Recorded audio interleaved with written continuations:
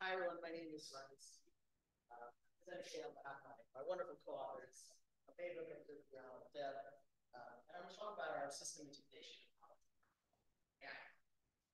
So recently there's been a ton of AI auditing and adjacent legislation proposed worldwide in the US where I'm from, with the federal and state levels.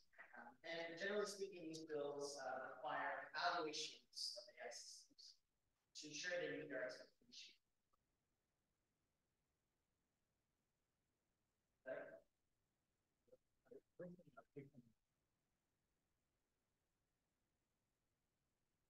Thank you. Yeah, oh, perfect, much better. Okay. And generally speaking, these bills, they require evaluations of AI systems to ensure they meet our expectations for safety, fairness, and other sort of social values. And my co-authors and I have been doing or thinking about evaluations of AI systems for a while now. And we've noticed that in practice, these AI audits don't always live up to our expectations. For example, some early research suggests that compliance with a New York City bias auditing law, for example, has been pretty lackluster, partly because of narrow definitions of systems being audited and other issues. And more generally, we know that from prior work that effective auditing is very hard to do.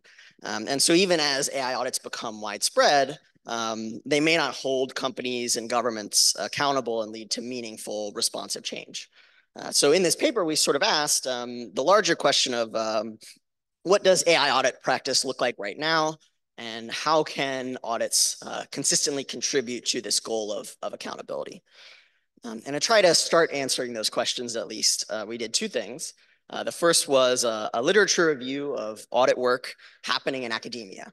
And there we sort of found that despite a lot of really great AI evaluation work that gets published in computing conferences, work that gives us new methods, advances our understanding of AI systems, it's rare to find changes to deployed products that directly resulted from these studies. It happens, but it doesn't happen all the time. And we also found that a lot of these academic audit studies focus a lot on the products and the models and the algorithms involved with these systems. Only a few of them look beyond those products and models to look at sort of the data sets used to train these systems. And then only a few studies look beyond those products and models at the entire ecosystem, the socio-technical ecosystem of affected stakeholders that are impacted by or that are required to make these systems run.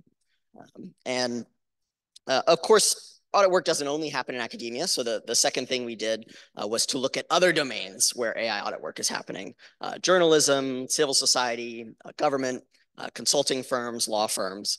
And in some of those domains, we saw a much wider range of methods being used, especially qualitative methods. And we also saw more concrete impacts happening more frequently and more dramatically in those domains.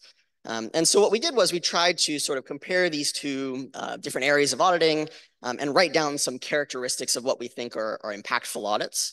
And so today sort of go over some of the ways that practitioners and policymakers could make AI auditing more effective. Before I go into the results, I want to stop and mention that the term audit is used a lot differently in different places. So here we sort of wrote down our own definition of an audit that we used to guide this study. And the really important things are that we looked for audits or studies that involved independent assessments. So this is either by external organizations or by internal teams separate from the people building the model and operating the model. We looked for an identified audit target. This is usually a specific deployed system, or it's like a popular open source model that lots of people are using. And we looked for an objective of accountability, which means we looked for evaluations that aim to inform consequential judgments about the systems that they're auditing. This could be like with specific recommendations for changes to the product or for policies. This could be explicit calls for operators to change their practices. And so using that definition of an audit, we went and looked at papers published in computing conferences between 2018 and 2022. So this is not representative of audit work in other fields, which is worth mentioning, places like sociology or economics where audit work also happens. And we looked through all these papers. We looked specifically at papers at conferences we thought there would be a lot of auditing work, FACT, AIES. Then we also did keyword filtering on larger anthologies like the ACM Digital Library and the ACM anthology. And then with all those papers that met our definition of an audit that I just showed you, we did some content and thematic analysis to describe and taxonomize those studies. And when we could, we also looked for like news coverage, tweets, other public records that could describe the impact of these studies, though I will say that that kind of evidence is hard to find for a lot of the things we looked at. So one of the main things that we did that I'll talk about today was to try and develop a taxonomy of audit scope. And at first, we started sorting all the papers into audits of models and audits of data sets, because that's something that we felt like we saw a lot. In practice, there was a lot more nuance in the papers we looked at. So there were audits of AI-driven products and features, so like YouTube recommendation or YouTube content moderation, audits of models, so like an IRS tax model, audits of the algorithms used to train those models, and then finally audits of the data sets or benchmarks like ImageNet, for example, that are used to train the models. And what we found was that all these product model algorithm audits were the bulk of the papers we found by far. For most of them, it was hard, as I mentioned, to find those concrete changes or other consequences that happen in the identified audit target that resulted directly from those evaluation results. And when there was like a clear impact, it usually came from like media coverage or activism surrounding those results. So for example, the gender shades audit, which led to a moratorium on facial recognition technology at some large tech companies is a good example of some of that press coverage and activism that surrounds the results of an audit. It was also possible in some cases for, in an industry collaboration, you could see changes to the product that resulted from research that happened in collaboration with the company. On the other hand, this sort of additional area of auditing that we found that was a little bit exciting are what we're calling ecosystem audits. And they've been growing in the last sort of couple of years, though they still compose a very small portion of the papers that we looked at. And in those ecosystem audits, the authors will focus not just on the products and the models and the algorithms, but on the communities and the stakeholders that are affected by those products and models and algorithms. So for example, in Allegheny County, where I live, where Pittsburgh is, there's this child welfare service algorithm that has been much discussed. And one study did a great job of actually going out and doing workshops with the families that are affected by the algorithm, the employees that are required to use the algorithm, getting their feedback on what they expect of the system and how they like it to work and how they feel it works for them. And so these ecosystem audits tended to mention specific application domains like child welfare services more often. They were also more likely, unsurprisingly, to employ these participatory and inclusive methods to get those affected stakeholders involved in the process. And these studies also, perhaps unsurprisingly, tended to produce more concrete and systematic demands. So for example, one study of facial recognition technology in England and Wales, they actually went out and got feedback from community stakeholders from the beginning of the study. They used it to design the sort of objectives from their audit. And then when they finished, those audit results were cited in local municipal motions to ban facial recognition technology. So they grounded in sort of what those community stakeholders thought, and then it ended up resulting in some impact in that local area. So I mentioned that direct impacts were hard to find or less frequent in academia. But outside academia, the effects of auditing were much more frequent and dramatic sometimes, especially in certain domains. And so the next thing we sort of did was to look at audit reports, websites, legal filings, other like public documents we could find, which sometimes could be hard, especially for like consulting or certain law firms where a lot of their work is confidential. For these sort of 16 organizations, we tried to get a good like theoretical representation of the different kinds of groups that work in these different areas of auditing.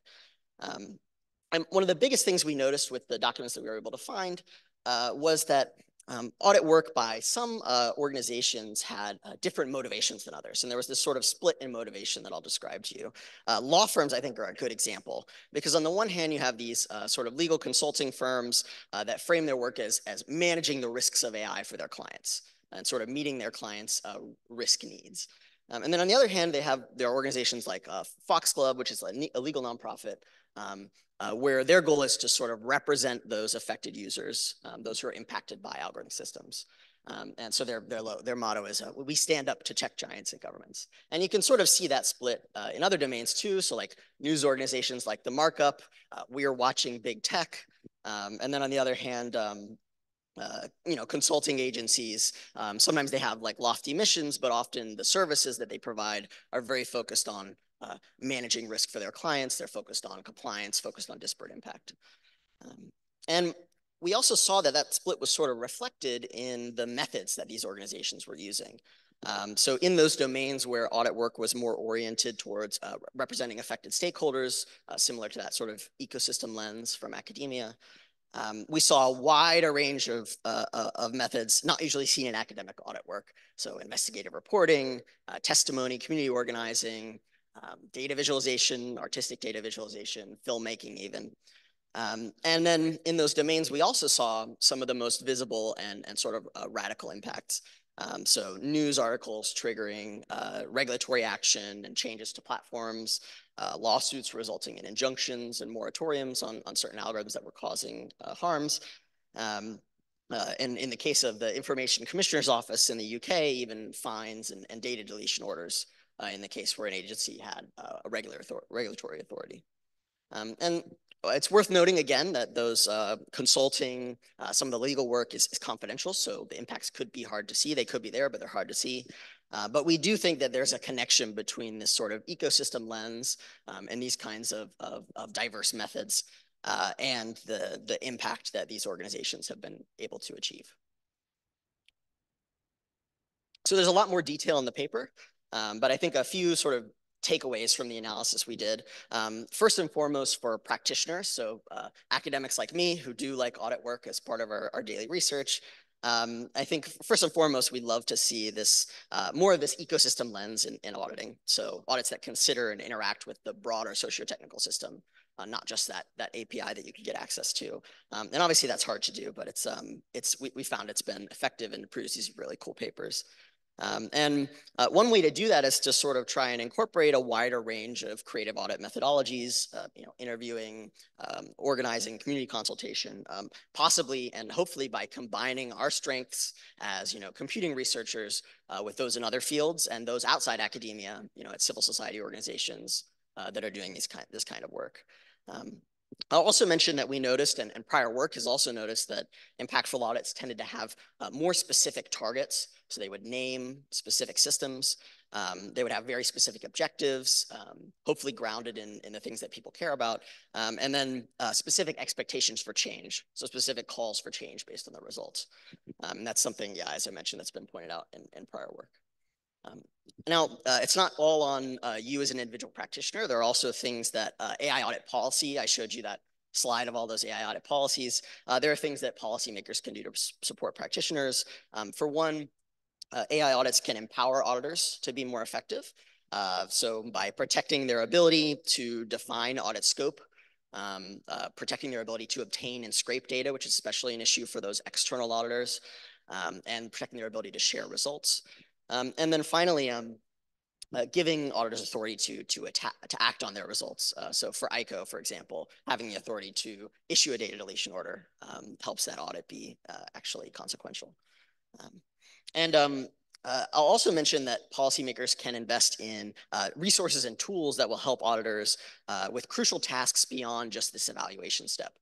So the other sort of half of this project with these co-authors is a study of some of the different stages of audit work and the tools that are available to support it. And we find that things like harms discovery, so getting a sense for what harms exist, communicating the results of an audit, advocating on the basis of those results, those things are less well supported. And auditors have less resources to help them with those things. So investment there would be nice. And then finally, I'll wrap up by mentioning that auditing can only do so much for us. Policy should also consider blanket bans, privacy regulations, other broader sort of structural reforms. But I am hopeful that AI auditing, especially auditing that takes into account this ecosystem lens and with additional support from policy, can be a useful tool for meaningful accountability. So with that, I'll take questions.